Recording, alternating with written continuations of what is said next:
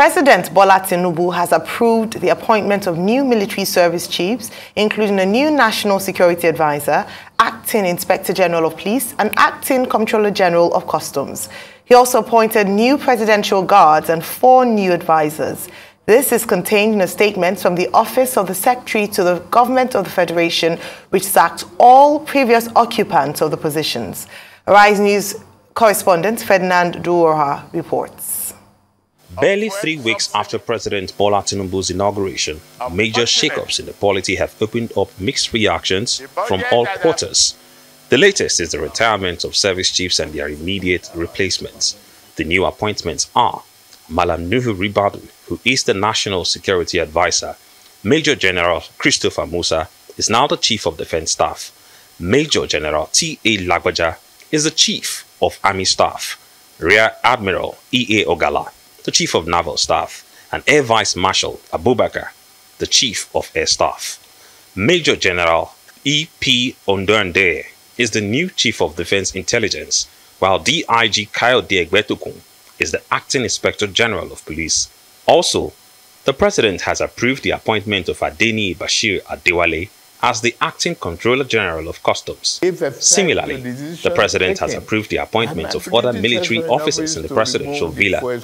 Major Isa Farouk Aldu is the commanding officer of the State House Artillery. Captain Kazim Olalekon Sumonu is the second in command of the State House Artillery. Major Kamaru Kuyejo Hamzat is now the acting officer, State House Military Intelligence. Major T.S. Adeola is the commanding officer, State House Armament.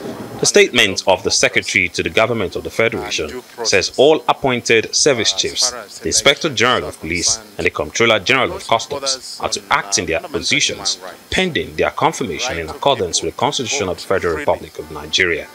Also, the President has approved the appointment of 2 additional special advisors and 2 senior assistants. Hadiza Bala Usman is Special Advisor Policy Coordination, while Hanatu Musa Musawa is the Special Advisor, Culture and Entertainment Economy. Senator Abdullahi Abubakar Gumel is the Senior Special Assistant on National Assembly Matters for the Senate, while Honorable Olanrewaju Kunle Ibrahim is the Senior Special Assistant on National Assembly Matters for the House of Reps. With these appointments, Nigerians will be watching to see in what direction that the appointees will shape the different policies of President Tinubu. Ferdinand Duroha, Arise News. Well, Rufai, new announcements. Yeah, new announcements. I mean, I don't know why people are saying this is tsunami. I saw it coming. I mean, it's only... Some have described it as hurricane. It's hurricane. Which hurricane? For what? A new government will bring in its own new people. So let's stop sensationalizing things. A new government will bring in its own new people to work with. It's as simple as that. So I don't see any hurricane. And also, there was something trendy yesterday. Said there are no Igbo. There was an Easterner there. Let's call a spade a spade. I don't like to sensationalize issues. All right? There was Chief of Defense Staff there. The Chief of Naval Staff was is an Igbo person from Enugu State, if my memory serves, Ogala. CJ Musa, that's Chief of Defense Staff. Taurid Lagbaja from Ilobu in Osun State. And you have this, officers here.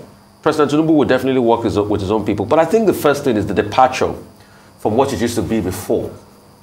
That, before now, it used to be former military officers that used to be in charge of, NSA, National Security Advisor. But when you look at it hitherto, we used to have something called the E branch. It was after the Murtala coup that a lot of things changed and the military pretty much took the reins. But when we returned to democracy, under Shehu Shagari, we had somebody of the police extraction become, the National Security Advisor. But since the return to democracy in 1990, we've always had military people. There was that talk about the military being a little ambivalent, but the truth is they will learn to work with Nuhu Ribadu. Because the truth is, you need, and in consonance with international best practices, you need that variation in thought process. You need that accountability partner in the NSC that will sit in a domicile position to be able to interpret most of the defense threats and intelligence threats. Also being an intelligence officer himself, and did a lot of work as regards, cracking that area Kako in the 90s. Also to be able to take the mantle and the reins. So there's a lot that needs to be done as regards our military intelligence. And that's why we found wanting. That's why we're not able to crack down the bad guys. So Nuhu had been in that role at the behest of the president to be able to marshal out a new security architecture. Good for Nigeria. But what we'll judge them by is outcomes. As regards the military, a new era is coming in, another era is going out. I think it's only Major General Musa that's of the class of 38, the 38 class here. General Lagbaja is of the 39 class, and increasingly we're already moving up to the 40 class in the military. All of these people are there to be able to ensure that they carry out the goal of ridding Nigeria of insecurity. And the truth is, while they congratulate them and celebrate, they should not celebrate too much. Because in a couple of months, if they don't do well, Nigerians will be asking for their head. And it's a clear case of soldier go, soldier come back, not to remain. The most important thing are the outcomes. They've got insurgency, they've got banditry cut out for them, they've got agitations in the southeast cut out for them and other parts of the country. So how they sit down and tackle these things will be good for them. Truth is, and we don't want momentary success. When President Muhammadu Buhari came in the space of a couple of months, we were able to achieve momentary success, but we couldn't consolidate it. We want lasting success as regards insecurity in the country. We give them our congratulations, but where they are found wanting, we give them our knocks. And another thing the Navy must look into, and this is a challenge to Navy Magala, is the issue of crude oil theft across our waters, and most importantly, the military too must look strongly as regards this. So a lot of successes to them, wish them the very best, but also we will support them with our criticism. But I saw it coming, definitely. And kudos also to DIG Egbetoku. He comes in well prepared for the job.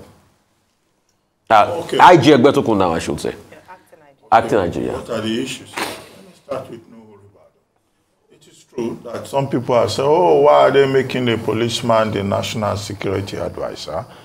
Some stories planted, I stress the point, planted in the papers, indicating that the military top brass were saying, oh, we can't report to a policeman. The first thing to note is that the police is the first line of defense for internal security. And it is not new. President Tinubu has not done anything new by appointing a policeman as the national security advisor. In the same country, under Shagari, we had Umaru Shinkafi. Umaru Shinkafi was a policeman. Under IBB, we had Gambo Jimeta. Gambo Jimeta was a policeman. Under Abacha, we have Aliyu Ismaila Gwazo as national security advisor. So we've had policemen in this country before being national security advisors. Now, in some other jurisdictions, the United States that we like to quote, many of the national security advisors do not even have a military background, but they probably have intelligence background. And Nuhu Ribadu and the others before him, you know, came from the intelligence background within the Nigeria police. In other words, what is the job of the National Security Advisor? The National Security Advisor's Office, which is a big, you know, institution within the Nigerian presidency, as is the case elsewhere, as MI5, MI6 will seem to be in the United Kingdom, for example, you know, serves as a bridge between the people and the government in security-related materials. And the, you know, the tutu-tatu over Nuhu Ribadu's appointment is pointless, because this is a man who has proven himself as chairman of the Economic and Financial Crimes Commission. He also has a solid education to back it up. He has a master's in law from the Ahmadu Bello University. He has also had a stint in Oxford University.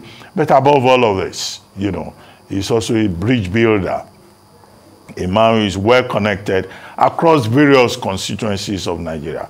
who tried to build himself beyond just being an ordinary policeman into somebody of substance within the Nigerian space. And it is not for nothing that he has a direct personal relationship with President Tinubu himself, having been the man that he sponsored previously, you know, as a presidential candidate of the ACN, as that party was known before it dissolved into the bigger platform now known today as the APC. So he comes prepared for the job. As for the service chiefs, well, let's just say, you know, the service chiefs that are leaving, Lucky Rabo and the others, Amao and all the others, you know, well, we congratulate them. Looks like their career in public position has come to an end. Opinion may be divided in terms of what they were able to achieve, what they were not able to achieve, but as a service chief, you can only do as much as possible under the commander-in-chief. And it's traditional for a new man in the saddle to change his service chiefs. So I don't think, you know, their disengagement and subsequent replacement will come to any one of them as any kind of surprise. So we have new people there now. And those new people, they are the ones we should focus on. From, you know, Nuhu Ribadu, who is National Security Advisor, GTA Lagbaja, who is Chief of Army Staff, Ogala, E.A. Ogala, who is Chief of Naval Staff from the Southeast. Initially, when I saw the list, I was looking for an Igbo name. Ogala doesn't sound like an Igbo name. I have a friend, BK Ogala. We call him BK Tunja Ogala. He is from Edo State, so I thought this was a man from Edo State, but eventually we were able to confirm that this Ogala, E.A. Ogala, is from, you know, the Southeast, you know, border town between the Middle Belt and the East. So that's why maybe his name doesn't sound so autochthonous, because Nigerian names tend to be very autochthonous. So there is no nepotism here. President Tinubu has escaped that. However, what I find curious in some of the appointments is his decision to be naming positions for commanders of the artillery, commanders of the garrison, commanders of the armament. And these are routine military postings. When did we get to a point in Nigeria that the president of Nigeria will be naming commander of brigade of guards, commander of the artillery, commander of the armament, commander of the garrison? I think there's too much detail in that regard. Maybe the president was not properly advised in that regard. As for the new special advisors that have been named, where Adiza Bala Usman distinguished herself with distinction, in my view, as you know, the person in charge of the Nigerian Ports Authority.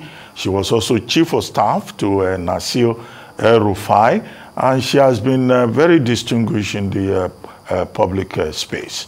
But the position they've given her, they named her special advisor policy coordination.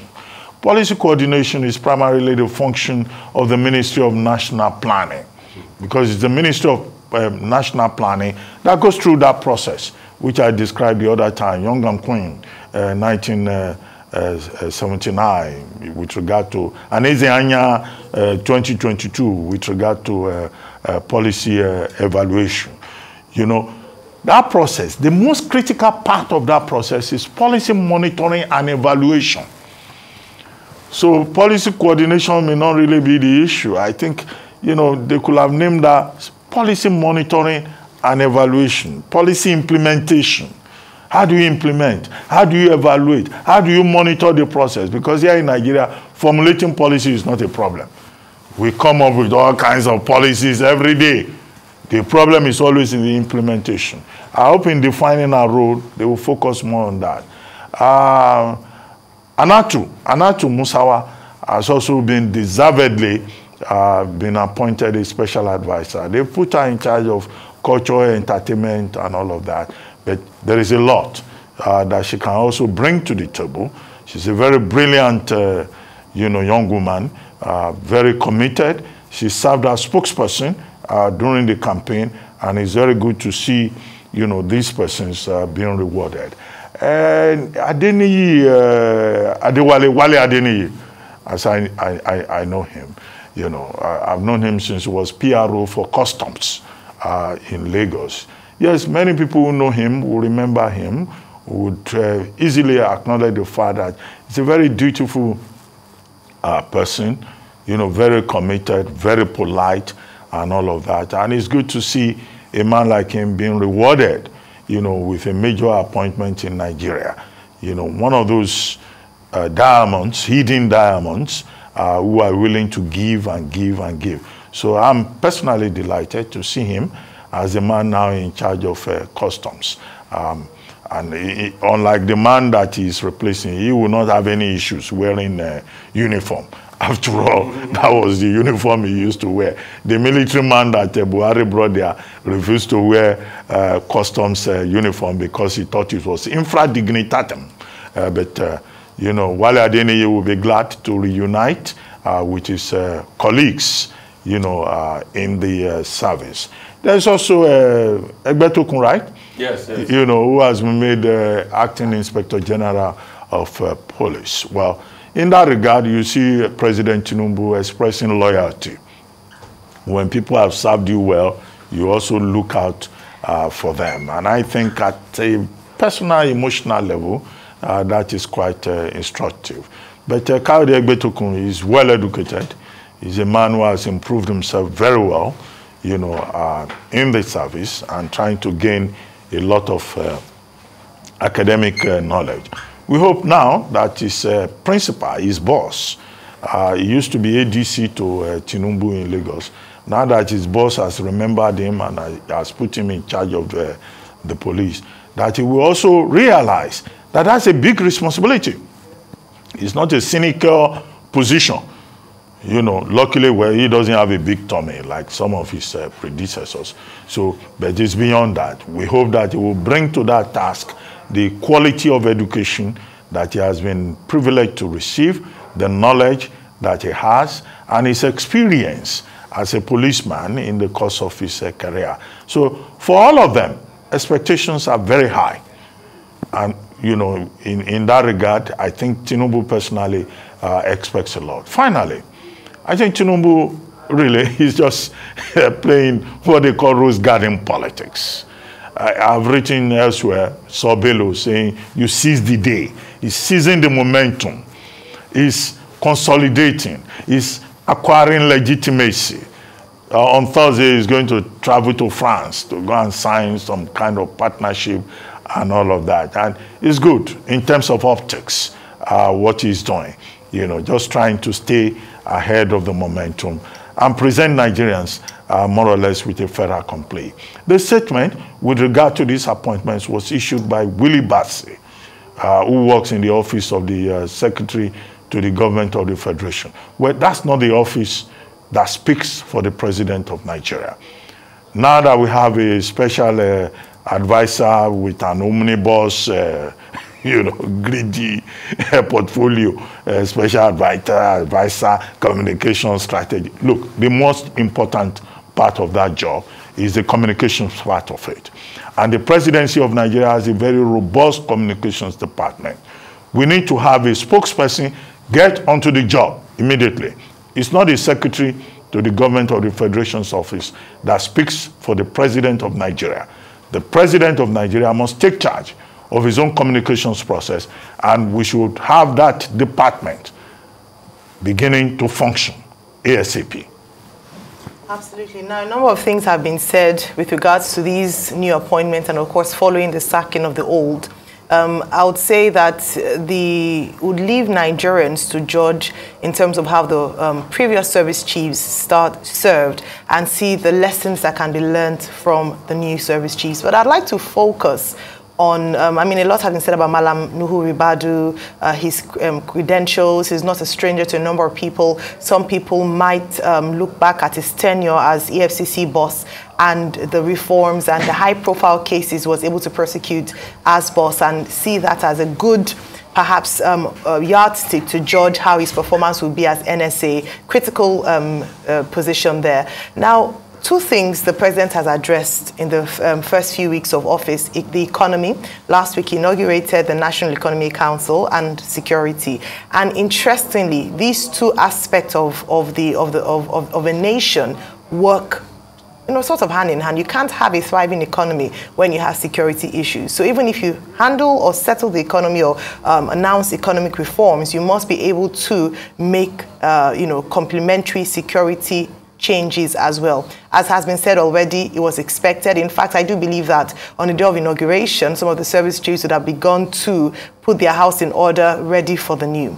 Now, in terms of the new, the Chief of Defense Staff, after the NSA, is a principal actor when it comes to security in Nigeria. In fact, is the most senior uniformed military officer in terms of service in this area. Major General C.G. Musa. I went to Borno State a few months back, and I had the pleasure of meeting him. At that point, he was just being deployed from being the theater commander of Hadin Kai, which was the operation in the northeast against Boko Haram. Hadin Kai means cooperation, and it had been a name change from Operation Lafia Dole, which means forced peace, or peace by force. And what the transition, particularly in the name change, meant was the style of operation and the fact that they thought they had made quite an inroad in defeating terrorism in the Northeast. And if you recall, during the past administration, the former president had spoken about this a number of times, particularly when it was tackled with regards to how he had handled security matters in Nigeria. And one of their shining stars was how they had been able to, to push back in terms of terrorism in the Northeast. And a man who played quite a key role in that was actually Major General C.G. Musa. And beyond just the reports or the praise for him, was an opportunity to speak to the people in Maiduguri, in Borno State. And if you speak to many of them, they had very good things to say about his leadership, the military presence, and what the military had done in the Northeast, particularly with regards to Boko Haram. So in that instance, he was able to do quite well. He was handing over to Major General Ali at that time, and it was, a bittersweet one for his infantry corps. But it's important to highlight this because it's going to be taking a lot more, as has been said. Beyond terrorism, there's the issue of banditry. There's the issue of the farmer-herder clash. And he himself, being from the southern part of Kaduna, and he was born, had quite a stint in Sokoto in the northeast. It's hopeful that he would use the experience and intelligence he's been able to gather in the course of his career to do excellently well in this position that he's been elevated to. So that's one area. Now, in terms of the other areas, or two other people I'd like to just highlight as well in that regard, is this new special advisors. The first, of course, Hadiza Bala Usman, who's also been in the news recently, as some people had tried to dig up the case with regards to how she was taken out of the Nigerian Port Authority. There are a number of stories with regards to that. There's a story from the perspective of the Minister of Transportation at the time, who was Honorable Rotimi Amechi, and of course her own perspective. A woman who has been known not to be afraid to step on toes, hence the name of her book, Stepping on Toes. So the honors, and in terms of looking at or just trying to analyze or look at the quality of the people whom the president has appointed, it is important to look at their antecedents. And then with Hannatu Musa Musawa, I'm more interested, or perhaps speaking to her, to her office, Special Advisor, Culture and Entertainment Economy. Two things, of course, I'm excited about is that we see women taking on these positions, and the fact that the president had made his commitment to involving youths and women in his cabinet, in his portfolio, or in his governance. But very interesting is, what would the culture and entertainment economy handle? One thing we've spoken about a number of times is the potential of this industry. Beyond entertainment, music, fashion, Dr. Abati, you've always talked about a culture economy. And so we're hoping that it will not just be a title or just a position, but that it would be a role that's clearly defined to push that aspect of Nigeria, because it is potential that has not been maximized or tapped fully in previous administrations. Well, congratulations to the new appointees, and we're looking forward to them, delivering on their duties.